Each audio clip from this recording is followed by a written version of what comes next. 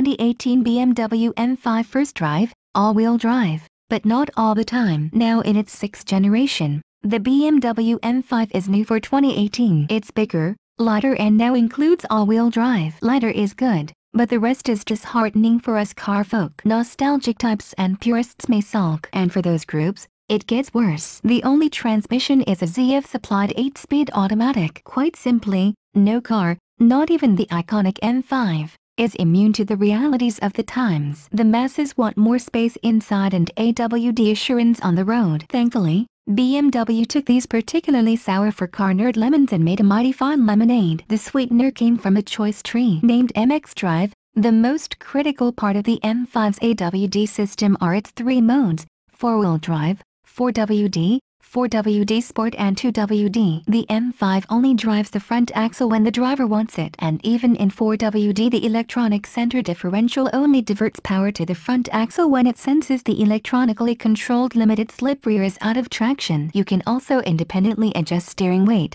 shock absorber stiffness, and throttle mapping. Even the transmission has adjustable shifting speeds. Oh, and there's also a loud button for the exhaust. And why not have it loud when you have 591 reasons to shout? The new M5 once again uses a twin-turbocharged 4.4-liter V8 configured as a hot inside V, meaning the exhaust ports are between the banks, the intakes outside them. This allowed BMW to mount 2 twin-scroll compressors in between the banks, with each one being spun by exhaust ports from either bank. This arrangement delivers more even exhaust pulses to the turbos and allows them to spin up faster. The new engine maintains a 10.5:1 compression ratio, as before, but uses bigger turbos with an electric wastegate to give more control over the up to 24.6 I of boost. All that additional air requires more fuel, so BMW swapped 2,900 Psi, 200 bar, fuel injectors for 5075 Psi, 350 bar, higher pressure units that, along with 28% more efficient intercoolers and a swath of other parts and software, help to speed up those 591 horsepower from 5,600 to 6,700 RPMs and 553 pounds-ft of torque between 1,800 and 5,600 RPMs. That incredible range of peak torque can easily fool you into believing the aluminum hood hides closer to 650 horsepower underneath. And ZF's tried and true 8-speed snaps from one cog to the next with encouraging speed,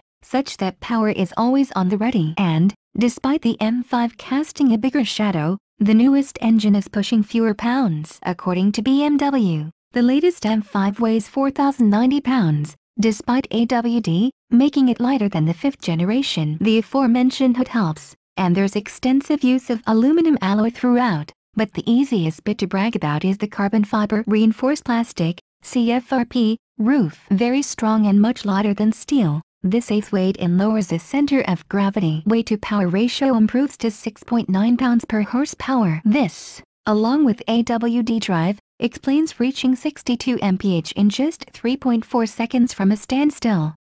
124 mph takes 11.1 seconds. And if you keep your foot in it, this big Luxor cruiser hits 190 mph. The execution. All this adds up to a big, floaty luxury sedan when the M5 wants to be, and a big, yet rigid, performance sedan when it needs to be. BMW stuffed the M5 full of the mainstay luxuries you'd expect in a midsize premium sedan. On the interstate, set everything to comfort, and the M5 soaks up miles with the serenity of a Japanese garden. The V8 whispers along at 2,000 RPMs, wind noise is nicely muffled, and the 70,000-way adjustable leather seats make it easy to get comfy. At 195.5 inches long, 2 inches longer than before, there's plenty of space for 3 friends in the cabin and all of their luggage in back. But strap the bags in tight, because when the going gets curvy, the M5 can hustle. I was happiest keeping the throttle in efficient mode, the most linear application, and the shocks and steering in Sport Plus. This combination proved highly capable. The staggered Pirelli P0s, 275/35ZR20 in front, 285/35ZR20 in back, held the road tenaciously, and the V8 delivered immense muscle.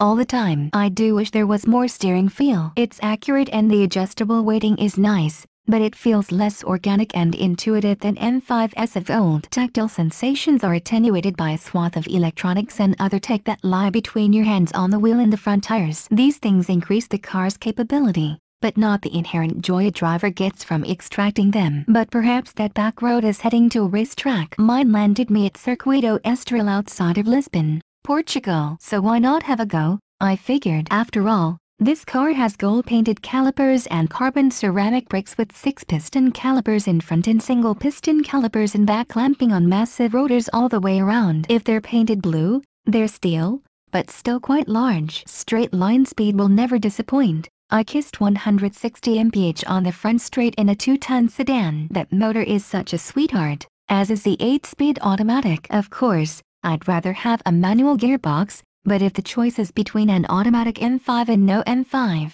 I choose the auto. I am not a purist, but a pragmatist, and the ZF gearbox shifts as quickly as I need and does little to dilute power delivery from the engine to the wheels. Overall performance is on par with best dual-clutch transmissions. Chassis balance is superb and pretty darn neutral. Turn-in is more direct than expected, especially considering the M5 size, and steady-state cornering is easy to modulate. The car responds well to small inputs from the brake and throttle. Adding AWD did pose its challenges, but BMW did a brilliant job to keep rear drive feel. Even in 4WD Sport mode, mid-corner stabs of the gas will send you sideways. Yet the combination of quick steering and a long wheelbase make it all day easy to manage. And, if you really want to play around and burn up tires, simply set the MxDrive to 2WD and have fun. All vehicles of this class are going AWD, which is a shame. But it's nice that BMW still gives you the opportunity to drive the car like the good old days. You cannot hide the weight of this car everywhere, though the engineers at BMW tried and largely succeeded, except when you're quickly transitioning from left to right. The M5 also showed its true girth later in the day because the car pretty quickly ate the shoulders of the front tires, shifting balance to understeer. Brakes too, even the carbon ceramics, will fade and require new pads if abused. This is a capable track toy, but one that will burn up your item budget. Price of entry for the M5 is $103,595, a couple grand under the Mercedes E63s. The Mercedes has it beat on overall power and torque, but the Beamer gives drivers more control. Overall, the M5 is a very well-executed car with a blighted purpose. It's a capable enough track car, but much too big to be anyone's logical first choice for lapping duties. It's also a very nice luxury sedan and one with presence, but maybe too much presence too often. But its true purpose, perhaps, is a status symbol, and to that end, it is a mighty success. The BMW M5 has the specs to impress the jet set, the adjustability to satisfy the true car nerd, and just enough of a grip on the great virtues of the past to keep the nostalgic at bay.